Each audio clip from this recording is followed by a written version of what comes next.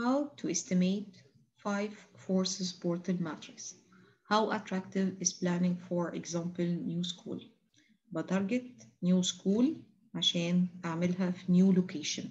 إيه ال 5 forces portal؟ إيه الimportance؟ الماتريكس بتتكون من 5 items. Rivalry among enterprises, which means how many competitors here, how many competitor in the market, كم مدرسة، هل في الكومبيتيشن strong، هل الكوست هنا في comparison هنا fixed cost عالية، البرايسنج باور بتاعة الرايفرلي، هل أنا بحط برايسنج أعلى ولا أقل، هل هم لو أنا عملت المدرسة بتاعتي ديت it will be higher or lower، يعني أعلى من المستوى بتاعهم ولا هم أحسن مني. So this is what we call it rivalry. طبعا الفاكتورز بتاع الرايفرلي بالنسبة لنيو سكول in the market which is important. وبالتالي I think إن الفاكتور دوت scoring out of 5 it will be important. بس قد إيه الامبورتنس؟ هياخد مني مصاريف كتير، هياخد مني وقت، هياخد مني كوست عالية، هياخد مني براندنج كوست، المكان نفسه it's very important. فالرايفرلي عشان أنا بعمل مدرسة وممكن أي حد يعمل مدرسة وده بي required regulations و procedures، فأنا بعتبر دوت very important factor. طيب هل هو بالنسبة لي threats إن دوت ممكن الرايفرلي والمنافسة في إن أنا أعمل مدرسة ده يمثل threats بالنسبة لي؟ ممكن يمثل ثريتس بالنسبه لي، والثريتس ده هيبقى هاي لان انا هصرف فلوس كتير، لان انا هبقى مضطره ان انا اتكلف اكتر، هضطر ان انا هلاقي ان انا عندي براندنج لازم عشان اكسب في الماركت، فبالتالي طبعا ده بيمثل ثريتس بالنسبه لي for this segmentation، فبالتالي it will be very high. عشان احسب الويت بتاع الامبورتنس اذا attractive or not، فانا هاخد 5 times 5 and 5 times 5 معناتها كام؟ يعني 25. so this is the weight of the first factor. طيب البارجيننج باور اوف سبلاير، مقصود ايه بالسبلاير؟ مين السبلاير عندي في السكول او ان انا هعمل مدرسه جديده؟ الاكاديميك ستاف، المدرسين، الادمنستريشن، الكتب، التكنولوجي، السيرفيس بروفايدرز، البانكس، كل دول بنسميهم ايه؟ bargaining power. طيب دولت available في الماركت بتاعي؟ yes it's they are available. هل الفاكتورز دوت important قوي؟ it's not that important. فممكن ياخد فاكتور هنا بالنسبه لي 1 للavailability of the suppliers هنا. طيب هل ده بيمثل threats بالنسبة لي؟ ده ما بيمثلش threats خالص بالنسبة لي which will take the lowest factors. فبالتالي 1 times 1 concerning this factor عشان أعمل مدرسة it will be 1 for me. طب تمام كده. bargaining power of buyers. مين البايرز بقى؟ on the other side ال students, ال parents, ال alumni, ال licensor, ال university, ال corporation، كل دول بالنسبة لي عندي منهم very huge number of people، فبالتالي الفاكتورز ده بالنسبه لي very important very very very important. so I will put for it 5. ده كده هنا ده البارجيننج باور. طب هل دولت يمثلوا بالنسبه لي ثريتس؟ يعني ممكن يخرجوا ويسيبوني، ممكن يسيبوا البيزنس بتاعي، ممكن يسحبوا اولادهم؟ yes which is not low not average. this is one of the very important factors اللي عندي في الماركت. فالبارجيننج باور بتاعت البايرز اللي عندي هنا هتبقى ايه؟ very high. وبالتالي الفاكتورز ده represent a challenging factor. ليه؟ لأن التشالنجينج فاكتور ده ليه؟ لأن في منهم كتير وفي سبستيتيوت ليا وفي ناس كتير بايرز وفي بيرنتس كتير جدا، فده the second factors which is very important and dangerous for me. طيب threats of new entrants يعني إيه؟ يعني هل ممكن حد يدخل تاني معايا في الماركت دوت؟ طبعا لو أنا عاملة المكان ده أول واحدة ممكن يبقى ليه negligible impact. لو في ناس كتير في المنطقة يبقى this is في اللوكيشن اللي أنا فيه هيبقى ليه impact و important. فالنيو entrant طبعا هنا لو أنا حد هيعمل نفس الكامبس بتاعي نفس البيزنس بتاعي، فطبعا ال threats of new entrants it is important. Let's say it will take an average out of 3. Very nice. طيب هل ده بيمثل threats in new entrants؟ ده بيمثل threats بس الثreats بتاعي مش حلو مش عالي قوي، لأن ممكن أكون عاملة هنا براند أو عاملة collaboration مع entity كبيرة، فبالتالي ما don't represent بالنسبة لي high threats. ممكن ياخد بالنسبة لي هنا الفاليو بتاعتي كام؟ ياخد 3. يبقى ال weight for this factor it will be according to the study that I did it in the market study, we don't have that much of threats, then it will take, for example, for me 3, then it will be 9. نيجي بقى threats of substitutes for products. ايه substitutes بقى؟ online services, community colleges, السيرتيفيكتس اللي عن طريق الشهادات recently. فبالنسبة لي السبستيتيوتس في substitutes بس in the Egyptian market people still looking for this activity. يعني هل في حاجة تانية will replace education أو السكول اللي أنا هقدمها؟ substitute هيبدل السيرفيس بتاعتي دي ب another services، هياخد certificate online، هيكتفي بالشهادات، هيكتفي بالtraining vocational training. ف in these factors is not that much of important.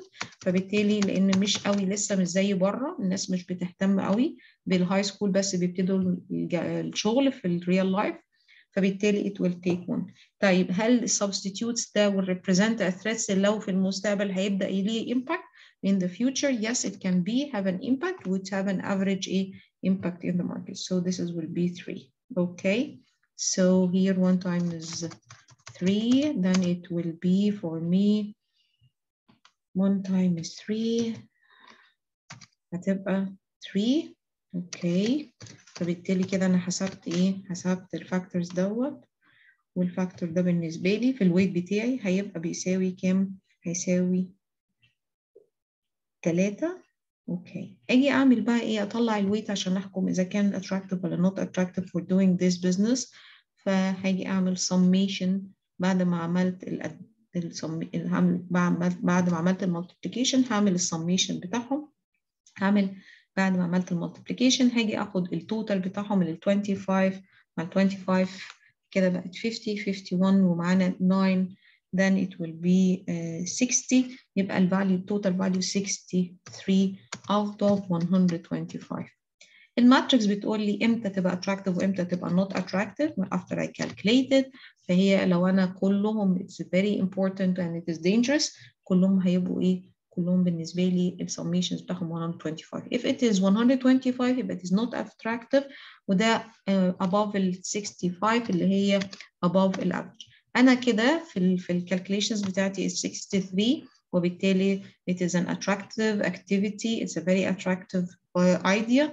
Then what I can do after doing Porter model بيقدر يساعدني أعمل ال demand assumptions بتاعي. Is it risky؟ يعني not attractive. لو هي not attractive فبالتالي السيناريوز بتاعتي هتبقى let's say for example this case هتبقى 90 and then the average it will be 50% and then the worst it will be here if it is not attractive then it is 50 and this is 25%. So it will be between 90 and 80 if it is the best case and it is attractive and it went well معايا، يعني it's with this perfect. Yeah. If it is not risky زي الكيس بتاعتنا اللي احنا we find the calculation بتاعتنا 63. So what will be the scenario? The scenarios will be very optimistic. It will be 100%. And then the average scenario عشان هو attractive بتبقى 80%. So I'm quite sure إن أنا هقدر أحقق 80% من التوتال capacity بتاعتي. كده بالنسبة لي عملت estimations for the demand. فلو let's say for example إن السكول capacity بتاعتي let's say for example in maximum school capacity بتاعتي بتاعتي 500 طالب. فاجي اقول مثلا يبقى انا عايزه احسب هنا كده السبلاي بتاعي هيبقى ثابت، ادي ال 500 مش هتتغير. طيب محتاجه اشوف بقى الاستيميشنز بتاعتي concerning مين؟ concerning الديماند. طيب انا بقول دلوقتي أنا عندي كيس والكيس بتاعتي بتقولي هنا إن هي مالها it is attractive، يبقى أنا محتاجة أحسب الديماند. الديماند بتاعي forecasting هيبقى كام؟ بما إنه attractive يبقى أنا هقول البست كيس سيناريو بتاعي when it is attractive then the demand will be 500. Okay, so this is the best case scenario.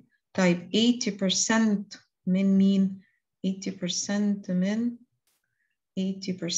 from the 500, so 80% from the 500 it will be, okay, then when we do this calculation يبقى دي 500 times ال 80% هيديني كام؟